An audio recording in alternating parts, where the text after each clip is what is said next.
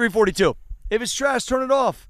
But if it has value, please share it out for me. Of course, it's brought to you by MaxEffortMuscle.com. For all your supplement needs, go to MaxEffortMuscle. All right, Daily Fire. Develop yourself into a winner. Look, at the end of the day, like, I was not born this way. This is the tweet this came from. You think that I look like a winner when I had a skinny build, living in a trailer. I was the sixth man on my basketball team. I got a 13 on my ACT, and I graduated with a 2.1. I think I would look below average at best. But I built myself into a fucking winner. Now, the crazy thing is I think academics never really showcased, like, the kind of person that I was or what I was capable of. I definitely always felt like more of like a creative that, you know, had like crazy work ethic because I learned that from my family.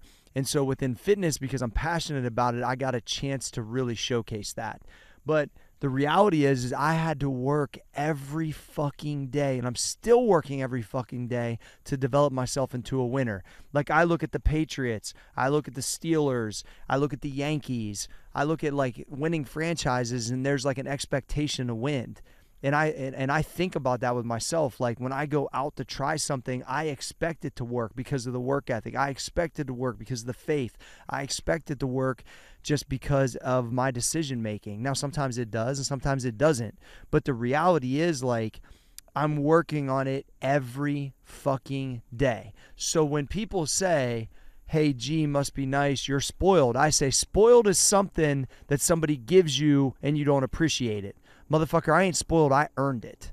I earned it to such a degree. I expect it at such a degree that I'm not surprised when it happens. You understand what I'm saying? So there's nothing spoiled. There's nothing given. There's nothing that's like, there's no fucking layups out here. Got the speed, got the jet ski. Love that. So at the end of the day, think about, are you intentionally developing yourself into a winner? Are you taking part in it every day from mind and body to make yourself a winner? Do you have that winning expectation? Do you have those winning habits? Do you have that understanding? Or are you just aimlessly wandering? Because I'm telling you, you will never fucking get there. You have to know where you're going. It has to be intentional. All right, Daily Fire episode 342. We out.